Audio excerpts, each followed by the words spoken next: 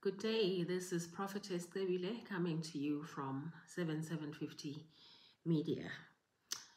Let me get on with today's teachings. Today is Youth Day. It is the 17th of June 2024. Otherwise, it is the 11th of Sivan on the Hebrew calendar.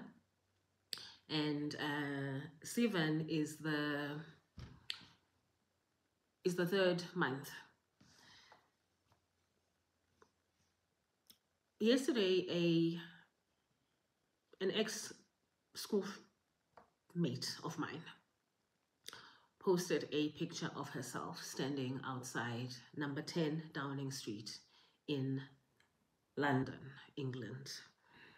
And number 10 Downing Street is a code the Lord has used before when he was engaging me about the downfall of Prince Andrew, the Duke of York, whose downfall and unraveling began with a certain courtier of Buckingham Palace engaging in certain conversations about his conduct at number 10 Downing Street, the Prime Minister's residence.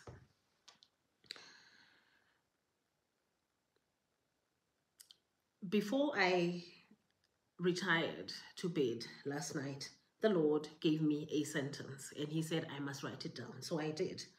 I recorded here. And the Lord said to me, a man whose business empire is built on illicit sexual affairs with the wives of other men. And then I was given the name of Ryan Miller, which I will break down and explain a bit later on. I'm just laying the foundation, as it were, for where the Lord is going. And then the Lord said to me, your gift will make room for you and bring you before great people. That is a scripture from Proverbs chapter 18, verse 16. And the second thing he told me was that in the city of Ephesus, so mightily grew the word of God and prevailed. And that is Acts chapter 19, verse 20.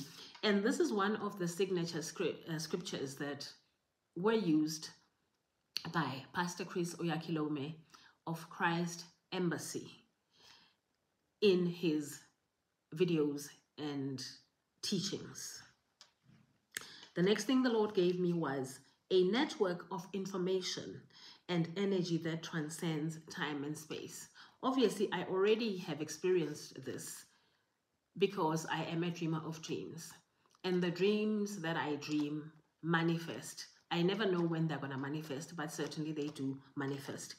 And so this vision and the sentence that the Lord gave me now to lay the foundation for something that is imminent, about to happen, did not begin now.